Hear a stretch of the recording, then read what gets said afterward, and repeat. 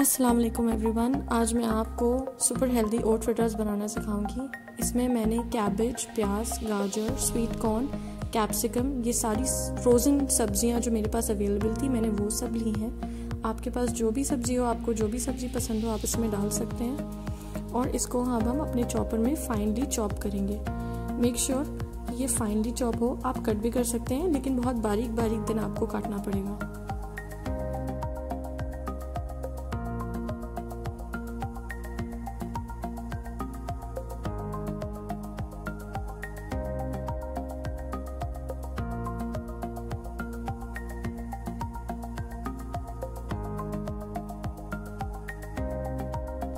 ये आप देख सकते हैं कि ये बिल्कुल फाइनली चॉप हो गया। और मैं पिछले क्लिप में बताना भूल गई थी, मैंने इसमें 2 कली लहसुन की भी डाली थी। मैंने गार्लिक ऐड किया था इसमें, वो भी इसके साथ चॉप हो गया था। अब मैं इसमें ओट्स डालूंगी। ये हमारा मेन इंग्रेडिएंट है। हमने इसको मैदे से रिप्लेस किया है to make it more healthy. हम इसमें ओट्स डालेंगे एंड इसमें कोई भी पानी नहीं डालेंगे क्योंकि हमारी सब्जियां जो हैं वो फ्रोज़न हैं और फ्रोज़न सब्जियां अपना पानी रिलीज़ करेंगी, तो हमारा ओट्स जो है वो सारा कुछ एब्जॉर्ब करके खुद बाइंडिंग एजेंट की तरह काम करेगा। तो आप देख सकते हैं मैंने ये सारा एक बोल में निकाल लिया है।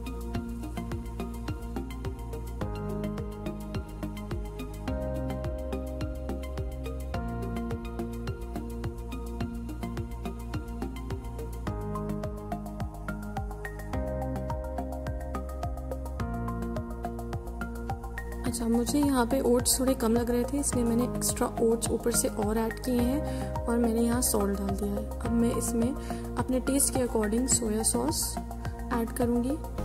इसके बाद आप मुझे देखेंगे कि मैंने हॉट सॉस ऐड किया हुआ है। अगर आपके पास ये नहीं है तो आप ग्रीन चिली सॉस भी डाल सकते हैं। और अब मैं यहाँ पे बहुत थोड़ा सा very little tomato sauce add करूँगी। आप अपने टेस्ट के अकॉर्डिंग भी ऐड कर सकते हैं।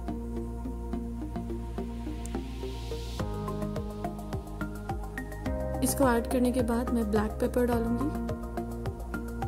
ब्लैक पेपर के बाद थोड़ा सा ऑरिगेनो ऐड करूंगी, वेरी लिटिल। आप ये सब अपने टेस्ट के अकॉर्डिंग भी एडजस्ट कर सकते हैं।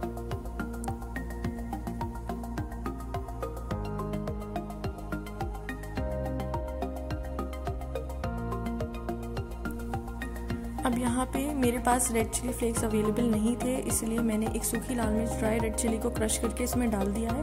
आप चाहें तो ये स्किप भी कर सकते हैं, इट्स नॉट नेसेसरी। अब हम इसको मिक्स करेंगे। मिक्स करने के बाद मैं क्लिप लेना भूल गई थी, मैंने इसमें 1 चम्मच कॉर्नफ्लावर ऐड किया है। आप देख सकते हैं मुझसे वो क्लिप मिस हो गई थी। अब इसको मिक्स करेंगे, final mix, and it's ready to be fried.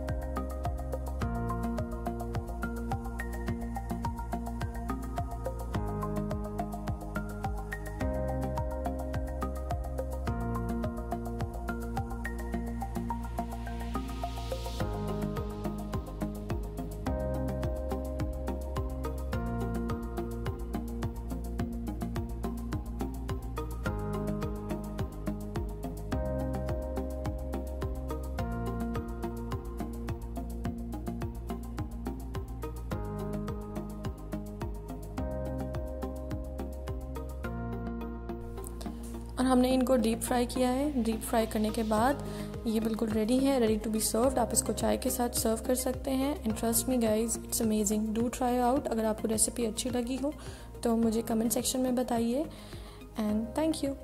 Please like, share and subscribe.